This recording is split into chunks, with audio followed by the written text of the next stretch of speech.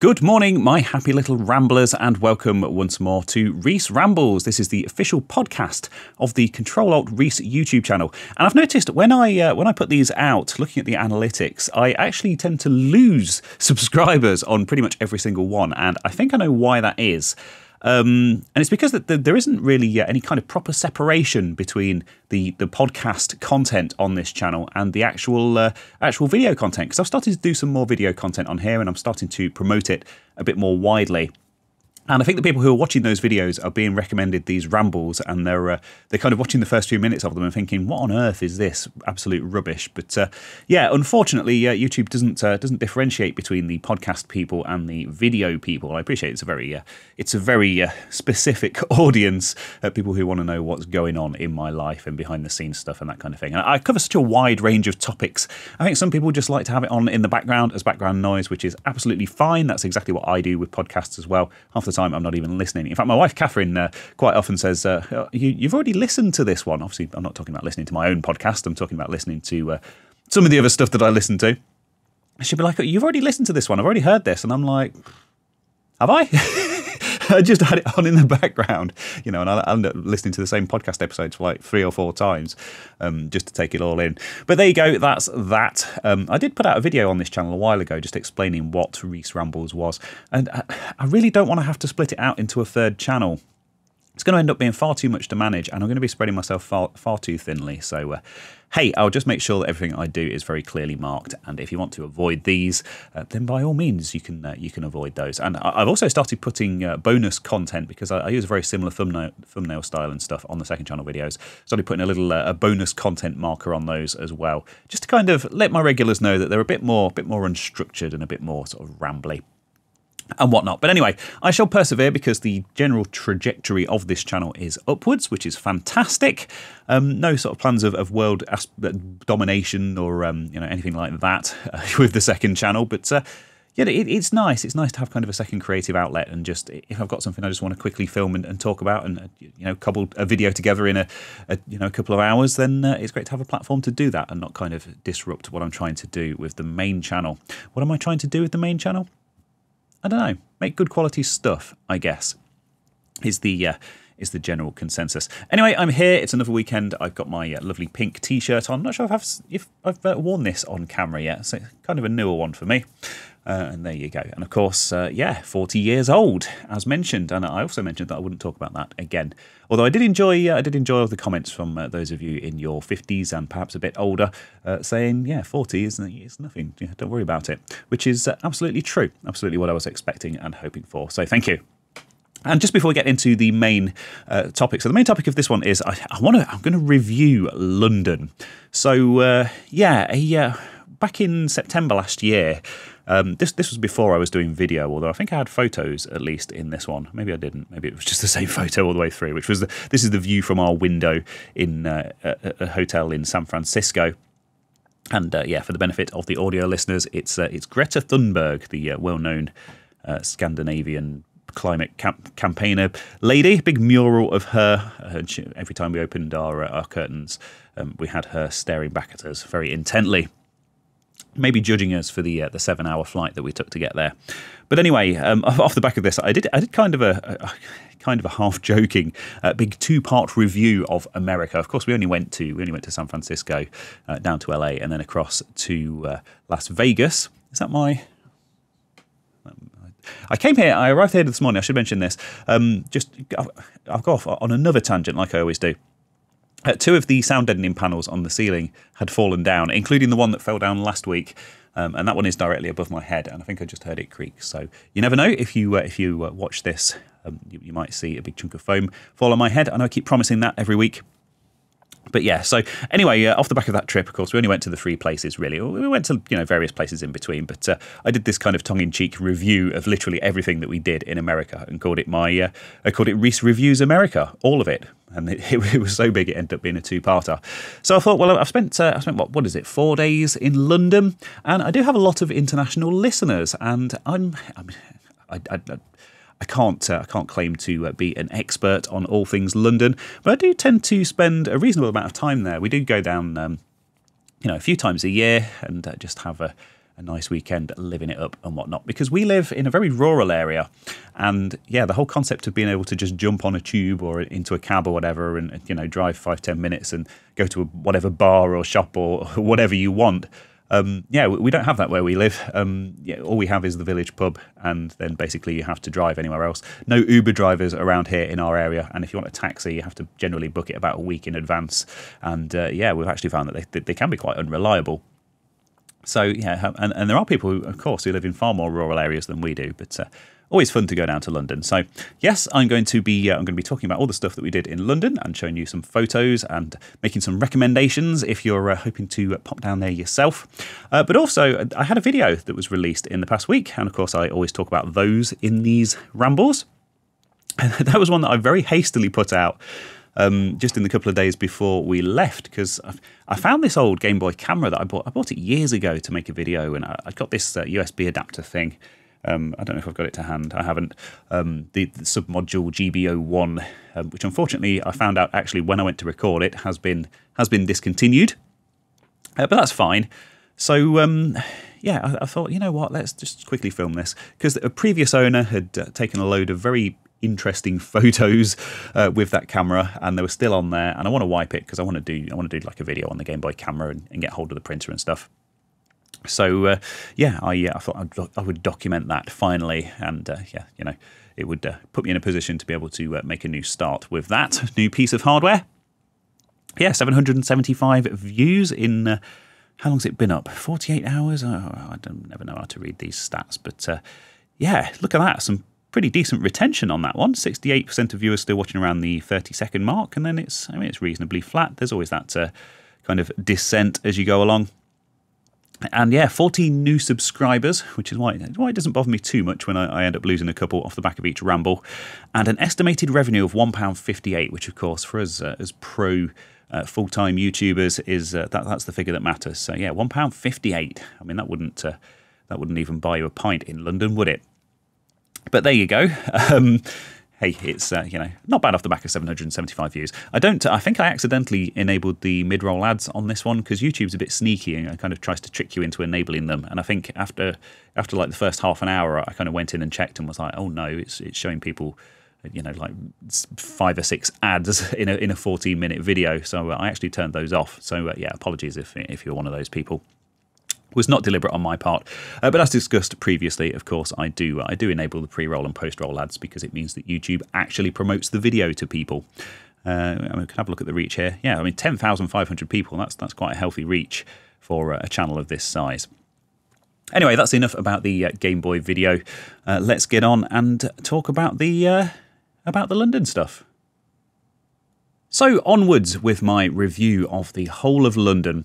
And of course, the first place to start, the most logical place to start, I think, will be the hotel that we stayed in this time.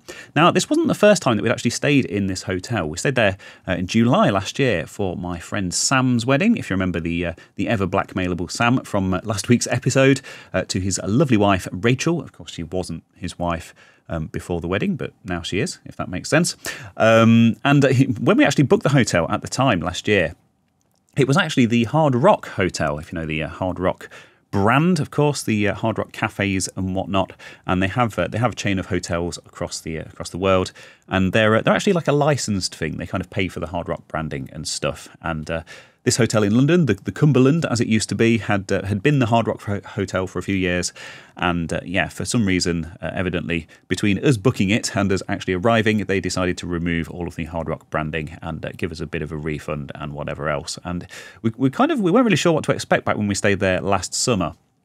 We kind of thought, oh, is it just going to be kind of a bit of a boring normal hotel?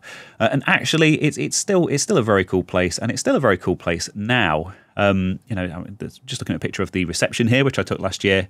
You know, they've got these illuminated drumsticks hanging over the check-in desk, and you've got these guitar barricades and things, and you can see like the artwork and stuff in the background. They've got like these glass. I think they were the glass display cases. If you've ever been to a Hard Rock cafe, they have like rock memorabilia and like famous people's guitars that they've actually used on stage and stuff like that.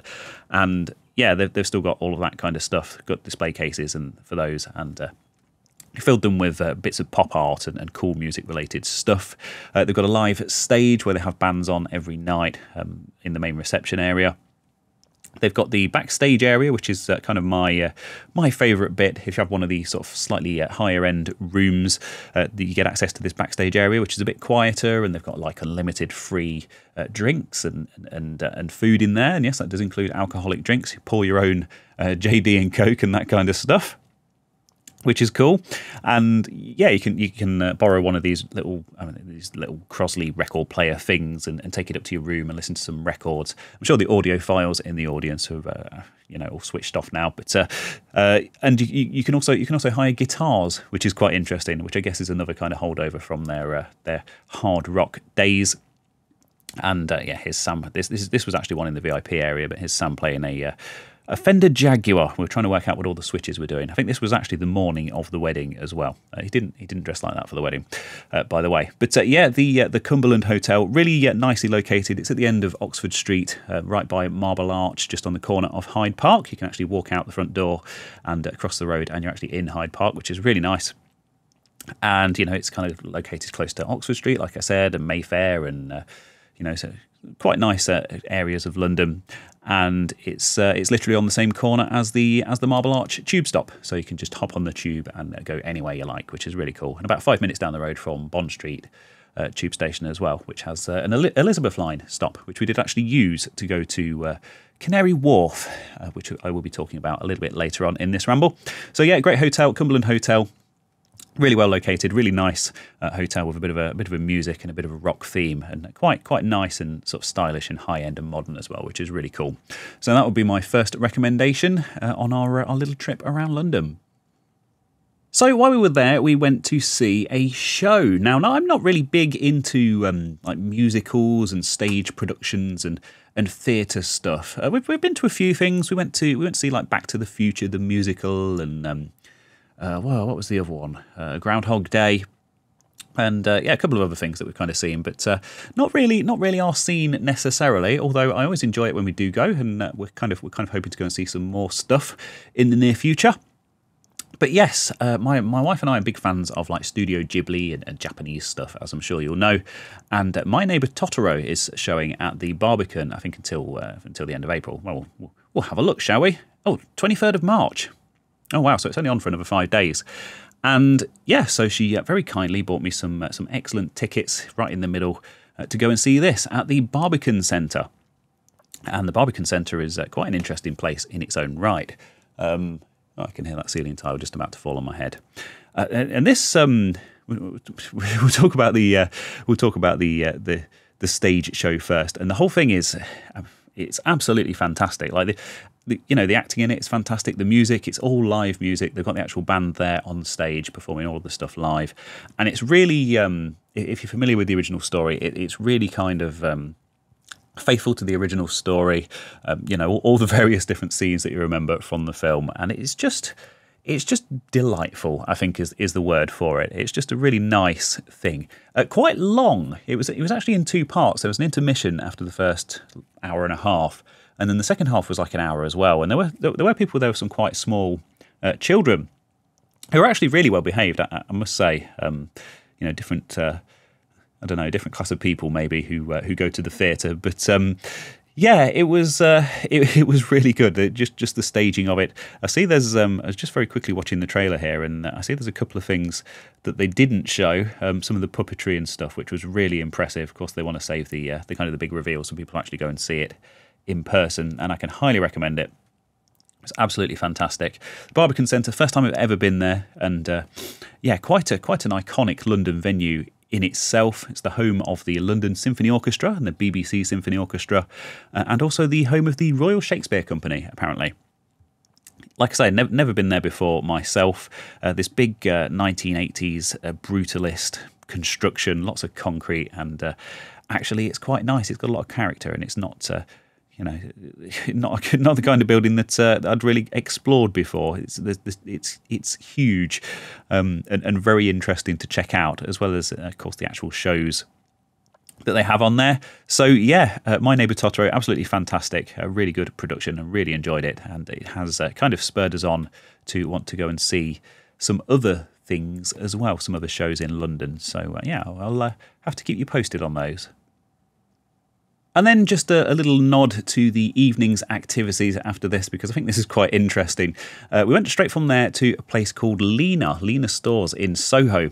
Now, this is an Italian deli. They've got all of your pasta and your meats and your cheeses and stuff hanging up. And you go in there, and there are actual people in there buying the stuff. It's an actual proper deli, as you might expect. But if you make a booking, you can actually go to their underground bar, like a speakeasy type cocktail bar, which we actually kind of struggled to find the place because we got a taxi to the place and stepped out, and we were like, well, there's just like a deli here. This surely this isn't right. Surely the bar's somewhere else. And then we actually went in, and someone kind of came up to us. Evidently, they get a lot of very confused people showing up at their door, and kind of ushered us through this little doorway and down these stairs. And you've got like a full-blown cocktail bar downstairs, which is really cool. I mean, we've been to stuff like this before. Catherine's a really big fan of your kind of speakeasy type stuff, and it's also not the first one that we went to over the weekend, but not one that I'd heard of, and interesting experience. Good atmosphere in there, very lively, lots of people, very loud, if you're into that kind of thing. But yeah, good cocktails. That's kind of the main thing, isn't it? And then after that, for dinner, we went just around the corner to a place called Sticks and Sushi. Again, not my first time there, but really good kind of sushi chain based in London, and I can highly recommend them if you are ever in the city.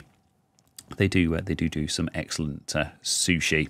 But I just thought I would give a bit of a shout out to those two evening activities after we'd been to the theatre, and another two things that I can definitely recommend. And of course, I will of course put links to all the stuff that I talk about down in the description if you are looking for some inspiration. So onwards with the big London review, and of course the second day was my actual birthday. So let's talk about all the stuff that I did on my birthday. But first, let's talk about the people who actually joined me, which was really nice surprise to have some friends show up on the second day. My good friend Phil, it turned out he was actually in town because he'd been to see Totoro the night before.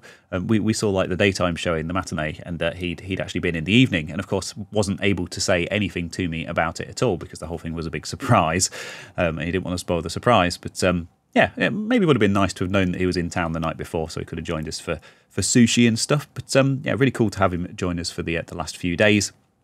And of course, my good friends Sam and Rachel. We all checked into the Cumberland hotel once more, and it was all really cool to have everyone there for my actual birthday, for my 40th.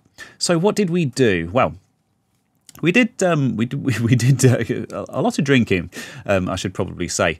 So first up, we went to Canary Wharf, which isn't really known as a tourist destination. It's kind of the financial heart of London. It's kind of best known for being home to financial institutions like HSBC and like JP Morgan and some of these big banking corporations. And it's not really a place I'd been to before, so I wasn't really sure what to expect. And I knew there were a lot of quite fancy restaurants and stuff around there, because obviously there's a huge amount of people that work there, a huge amount of money sloshing around. So some quite fancy upmarket things to do.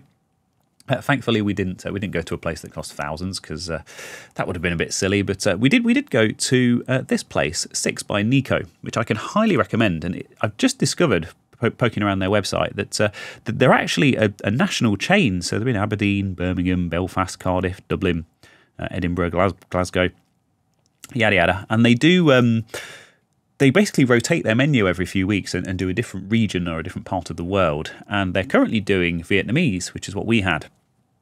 Really, really good. So there was a set menu. It's a 6-course set menu.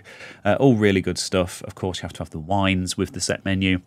It's only the right thing to do on your birthday, isn't it? And just enjoyed it a lot. Just a really kind of nice restaurant. Really good Vietnamese food. Of course, we went to Vietnam 10 years ago this year. So always a big fan of any kind of Asian Vietnamese type stuff. Really good. And then the place that we went after this was literally just around the corner, and it's a place called Fairgame, or Fairgame. Good play on words there. And it's all like fairground games. So you've got like, shooting at targets and whack-a-mole and throwing basketballs into hoops and There's like I think there's like 8 or so of these big fairground games that you could play. Really cool thing being that they were all basically 5 players simultaneously, and of course there were 5 of us there as a group. I can highly recommend this. It was loads of fun. They've got 2 big bars, one at either end, very much encouraging people to get drunk and throw things around. And it's all based on a booking system, so you get a time slot, so it's not overcrowded when you're in there. You don't have to queue very long for anything. And they've got this really clever RFID scoring system, so you get like a wristband and you sign up on the website or through their app, and you get a leaderboard for your group, which of course I won because I'm the best, and maybe they let me win because it was my birthday. But yeah, really good food. They've got street food stalls there, burgers and pizzas and tacos and nachos and all of that. And just lots of sort of really well designed and well thought out games. You get a couple of rounds on each one, so you can kind of get your eye in on the first one, and then you can try and beat your friends. And yeah, just something completely different and something completely unexpected, I think, for that part of London. Like I say, it's not really a touristy area, but really busy, really loud, lots of fun, and enjoyed that a lot. I definitely recommend that one.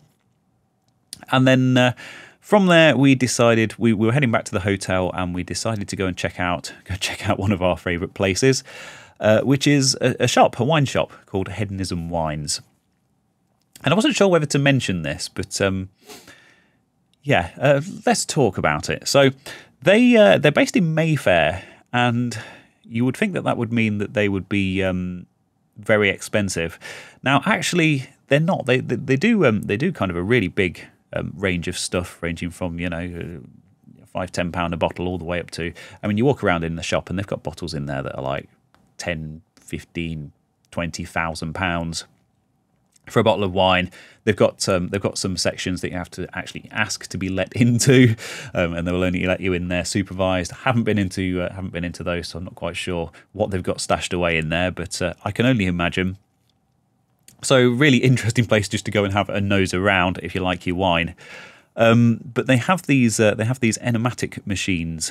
I'll have to see if I can find the pictures. Let me just have a look. There we go. So they've got these enigmatic machines, and basically you top a card up and you can go and taste wines. So it's like a big wine tasting, help yourself. The staff are all, kind of milling around, and they're quite happy to talk to you about stuff. That all of the stuff that's in there are kind of their own personal picks. And it means that if you want to know what one of those £2,000 or £5,000 bottles of wine tastes like, but you don't want to buy a £5,000 bottle of wine, you can spend £10-15. I appreciate it is a lot of money, but then it was a special birthday.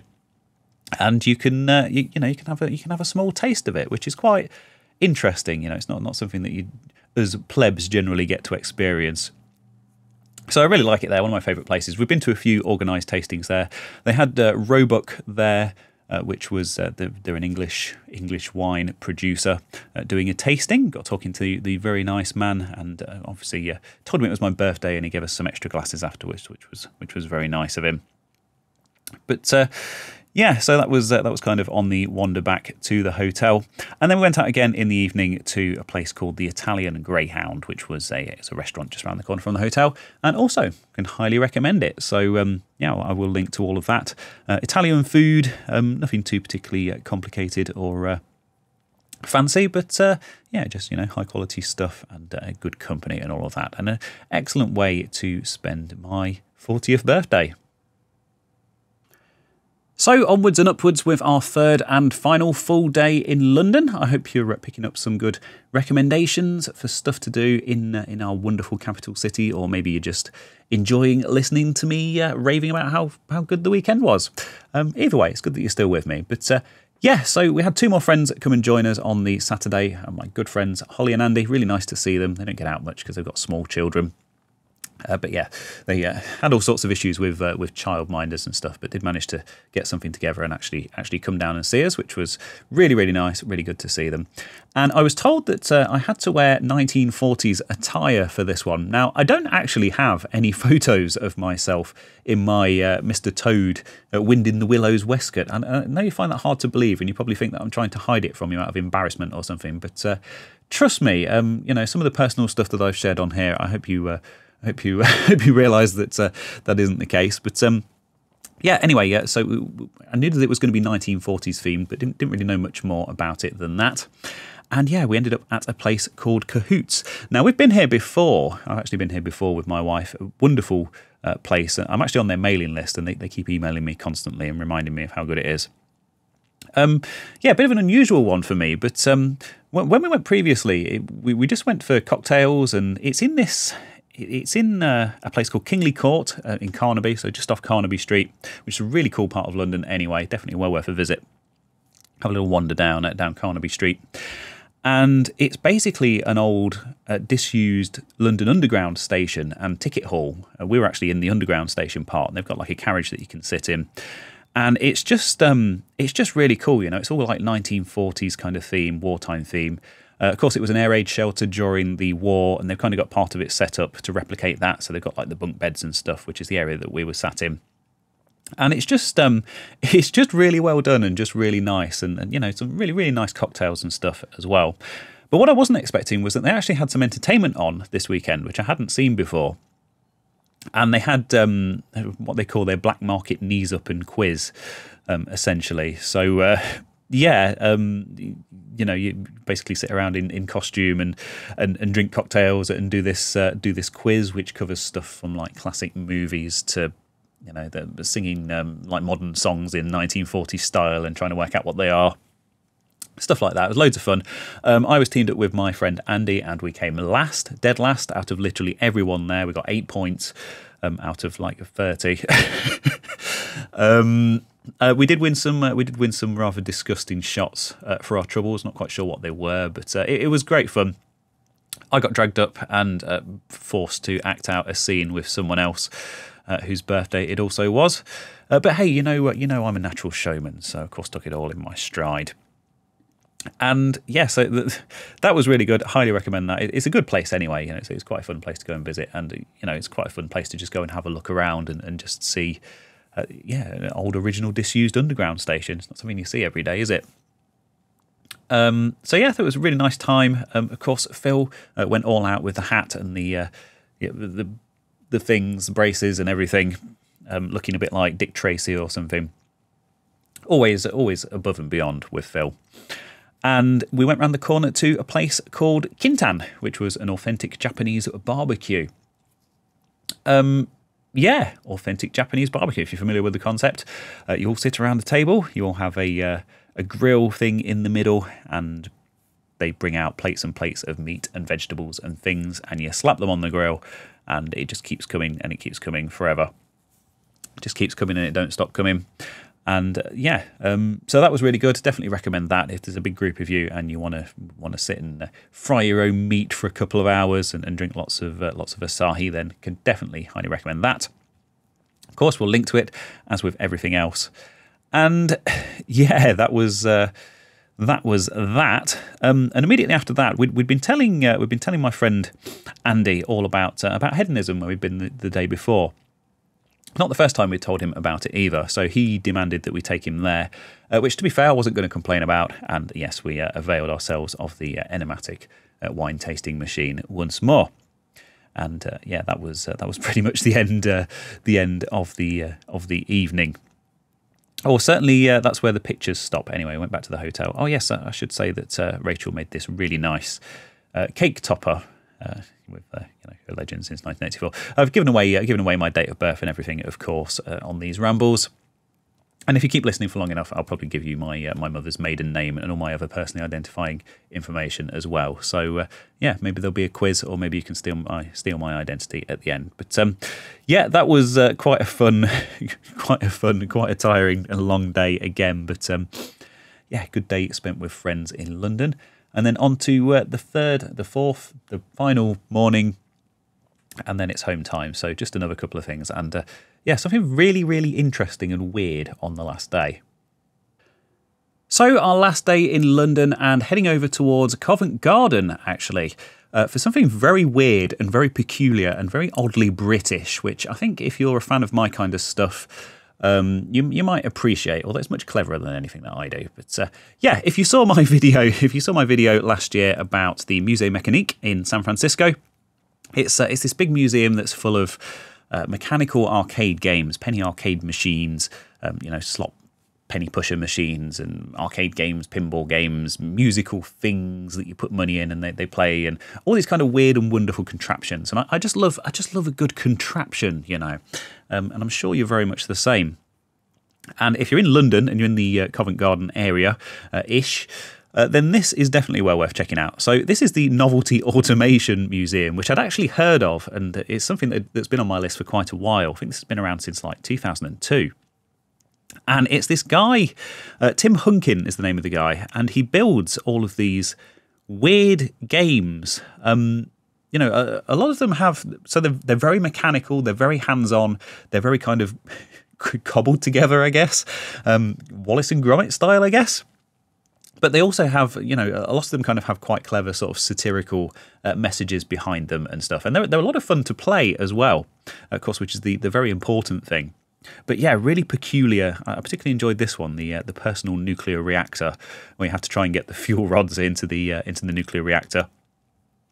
So yeah, that was kind of fun. And there's like a money laundering one and some other weird stuff. I don't want to spoil it too much, but it's a good it's a good hour or so. It's all token operated, so you go in and you buy a bucket full of tokens, and of course the token dispenser is also a weird contraption. Yeah, like I say, there's this Pong exercise bike powered Pong machine, which is loads of fun. There's a thing that's like a satirical take on Amazon, working in Amazon fulfillment center, where you kind of have to run around like a maniac trying to pick people's orders, and you get fired at the end of it. And it's just a fun little place, and it's this tiny little venue, little shop. It was full of people when we went, but all very good natured and quite good fun. And yeah, it's just brilliant. It really is just a lot of fun and very kind of twee and very amusing in that kind of British way. Lots of really good kind of satirical posters around the place as well. So definitely recommend that. And like I say, the games were a lot of fun to play as well. And then we went around the corner to a place called Eat Tokyo, which I hadn't heard of. Lots of Japanese and kind of Asian-inspired food this weekend, as you've probably seen. This place was literally around the corner, completely unplanned. We just kind of walked past it and thought, yeah, let's get some lunch. And yeah, it turns out this is actually a chain. They're all over the place. They do actually have some restaurants in Tokyo itself as well. And yeah, I can highly recommend it. It had the giant sushi party boat, and just a great way to round out a weekend, really. And so yeah, that was pretty much the weekend. One person that I do want to give a very big shout out to is a guy called Imran, who was our Uber driver, because we got to the end of the day, went back to the hotel, and we thought, yeah, maybe time to sort of head home now. And we checked the train times, and literally everything was either delayed or cancelled. Everything running out of Euston was completely messed up, and it wasn't looking like there were going to be any trains for the foreseeable future. So yeah, we decided to get an Uber all the way back from London because we just didn't have any other choice really. We tried to get a different line coming out of St Pancras to up to Leicester, or other kind of local station. That was even worse. Everything was actually cancelled out of there. So no idea what was going on with the trains. But yeah, Imran, the Uber driver, very, very kindly drove us all the way home. A 2-hour journey, which was very cool of him. So thank you very much in his white Prius. But yeah, so I hope you enjoyed that little tour around London. Some kind of interesting things to check out. As mentioned, of course, I will link all of those if you want to have a look at any of those. But yeah, all really highly recommended, and a very good weekend, a very good way of kind of seeing in my 40th. So yeah, that's that. That's the end of this ramble. Of course, normal service, including video of the week, which I haven't forgotten about, will resume next week. But I thought I'd go over all of this stuff while it was still fresh in my mind. And yeah, if you ever want to kind of meet up with me down in London one weekend, yeah, maybe we should organise something. Maybe that would be quite cool. We could check out some weird and wonderful stuff and have a few drinks and have a jolly old time. But that's all I've got for you for now. Thank you ever so much for watching / listening / whatevering. And yeah, I'll see you again next week. Bye.